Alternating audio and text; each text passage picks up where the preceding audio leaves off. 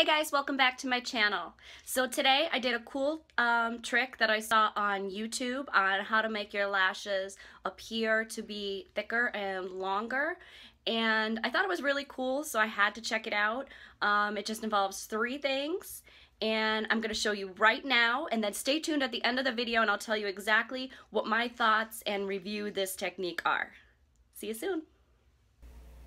Okay, let's get started. You need your mascara, a clean spoolie, and a cotton ball that you can see that I shredded and opened up so that the fibers were easy to grab. Then you're going to start with a coat of mascara on your regular lashes. Use the spoolie and try to grab little pieces or fibers of that cotton ball. And then yes, try to get those fibers to stick to your wet lashes.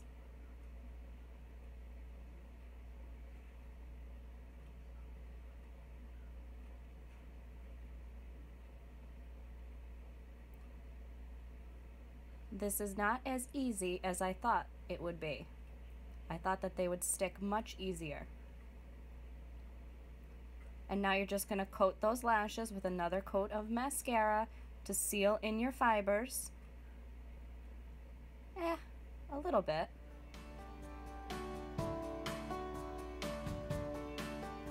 Let's try a second coat.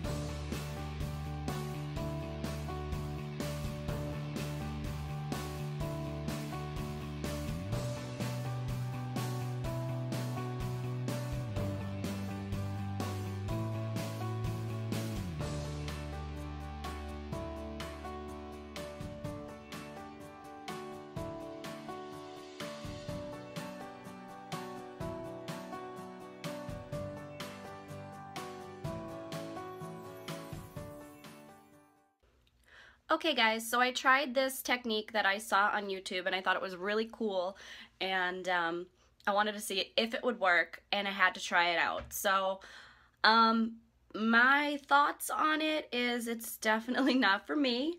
As you can see, I did this eye on camera. Hope you could see. I'm trying to lift it up there for you. And it did add length to my natural lashes, but they're kind of like wonky because you got one long one over here. Maybe there's 2, maybe 3 longer ones over here, and it didn't give it like an even look. So I switched out. I tried a different mascara for the other eye, and I did, instead of doing a lengthening mascara, I used a volumizing mascara. In fact, I used, where are you?